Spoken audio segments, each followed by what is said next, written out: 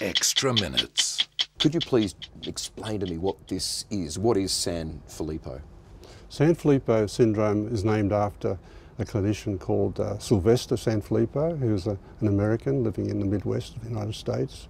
And he observed a number of children had similar clinical problems. And he wrote a paper that said, it looks like these children have a genetic disorder, and the clinical process that they're going through is described in this way. So he described the clinical symptoms like behaviour and loss of development guidelines and so on.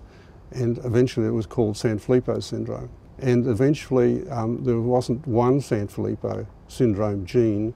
There turns out to be 4 different genes that are involved to give you the same clinical phenotype or the same clinical characteristics in the patients. What is wrong with these genes? What is wrong in the body? What does it do? A gene is made up of a whole lot of coded sequences that is needed to tell the cell how to make a protein that has a particular function. All of the 4 genes for Sanfilippo are part of what we call the lysosome. Now the lysosome is really the recycling part of the cell that takes complex materials and breaks it down to their basic building blocks for reuse in the cell. So when a part is missing or a spanner is missing, then the cell or the lysosome can't break down the complex material, and that just builds up in that cell and makes it very difficult for that cell to work in a mess, you know, a pile of garbage basically.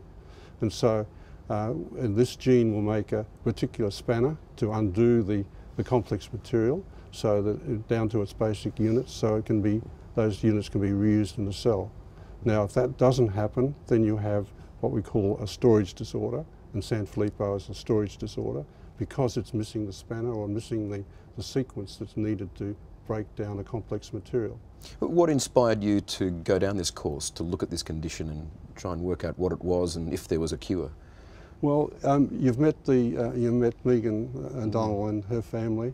It's people like that that inspire me. I did a postdoc in Chicago, and my first boss, Professor Albert Dorfman, listened to me for a while about what I wanted to do in his laboratory and took me down into the Children's Hospital Clinic and said, John, I'll take you into the real world. And he introduced me to a family that had a lysosomal storage disorder like the Donalds have to deal with. And their child was in bed alongside them, dying in the hospital. And they spoke to me for about 40, 50 minutes. And I went back to Al Dorfman and I said, well, I know what I want to do.